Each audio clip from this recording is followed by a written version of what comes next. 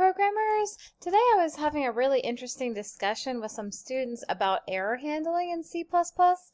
And let's look at this little example where I have a short int and I ask the user to enter in the value and I'm using cin. If not cin, this will occur if there was an error. So let me show you just some of the cases. Like if the user entered in a letter instead of a number, it'll go into the error because cin will be in an error state. If the user put in a number, then it'll go into the else and there was success. So some students were asking, well, what if the user enters in something that's too large? That's going to put it in an error state. What if they put in something with a floating point number? That actually isn't going to be an error. It's just going to read the integer part, the part before the decimal point. So one question you might wonder is, what is the largest value you could put in there if you've got a short int?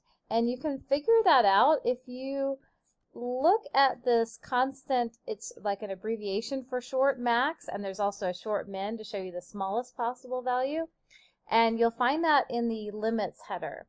So we can run this and we can see, well, the largest integer that we're going to have if we've got a short int is going to be 32,000. So if I try 32,767, that's going to work. If I try one more than that, it's going to be an error state. So it was trying to read in a short and it read something that doesn't fit in that spot in memory. So pretty good error handling. cin has better error handling than you would see with scanf and C, but it's not perfect. So what could we do to recognize the situation where they've got either a floating point number or they've got a mix of numbers and letters? That really isn't valid input, but it's going to just read the integer part. So let's see what else we can do with this example.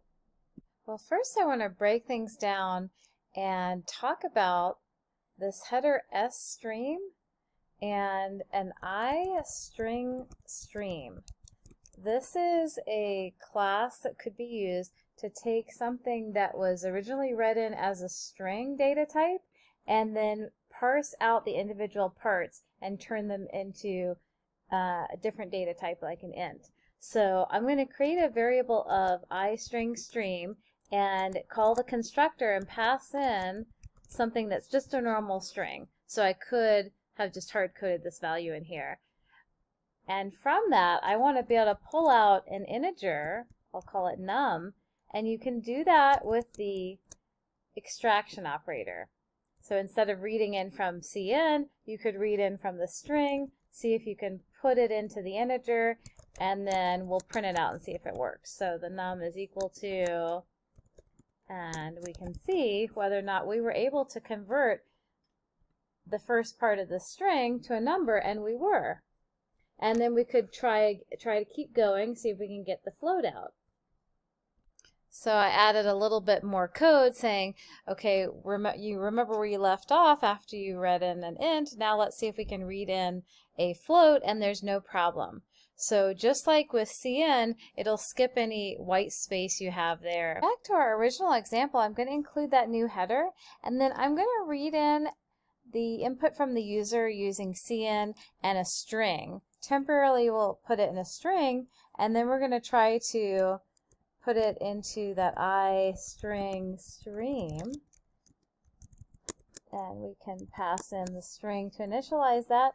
And now we can use the extraction operator and parse whatever we read in from the user, see if we can put it into our short int x. And if that worked, then we'll have it in x, otherwise we've got an error. I had one extra s here I just deleted. Now instead of checking not cin, I'm going to check not iss for my input string stream. So if they put in letters, that extraction operator will fail. Oops, I didn't mean to do that. But I also want to check to see if we are at the end of the file or not. Because if they typed in a mixed some letters and some numbers, then we would not be at the end of the file. So If we're not at the end of the file, that would be an error. Let's try that. So some numbers, some letters. We're not at the end of the file, so that's an error. But if you just do numbers and enough to make it a short end, you're good. Okay, so this is using this object or this class. We've got a superior solution than we had before, but the students also came up with the idea of what if you've got an unsigned short or unsigned of any type?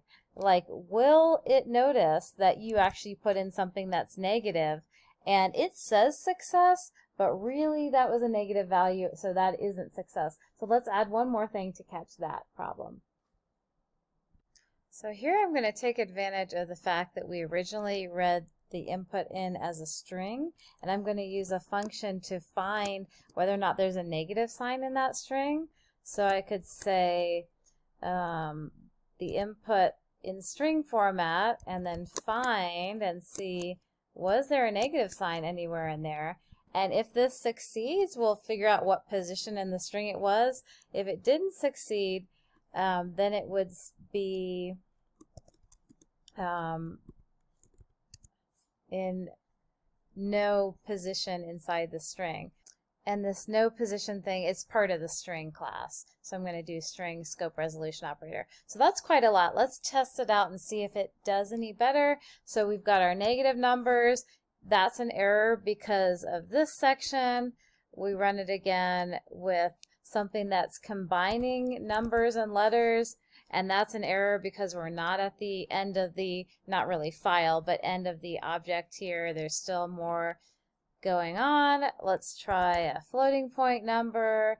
That's not going to fly, and we can try just straight letters. So I think we've got a far superior solution here, but it can get quite complicated if you think of all the possible errors that could happen with user input.